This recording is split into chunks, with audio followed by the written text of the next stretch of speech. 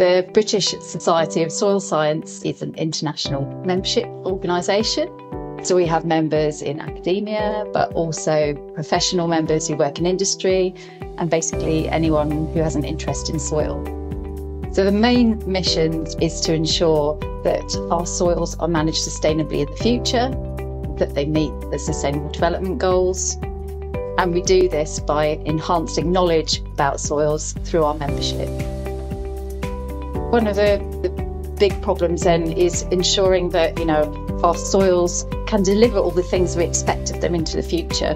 Many soils are degraded, so this reduces their capacity to do things for us, for society. Obvious thing is growing food, but also things like purifying water, slowing down the movement of water, mitigating flooding. And we have this problem at the moment then trying to reconcile all of these trade-offs. So, we need lots of information and data to help us to understand the system, but we also need to put that in context, in a social context, about how people actually manage soil on the ground. The Society is a really inclusive space, so we try to widen the diversity of both our membership and through our activities that we're achieving to meet our strategy.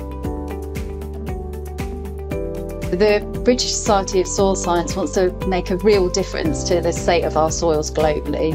So we want to continue to ensure that we've got this knowledge exchange from the brilliant science that our members are doing to people on the ground who can effectively develop new policies or new mechanisms for managing soils more effectively.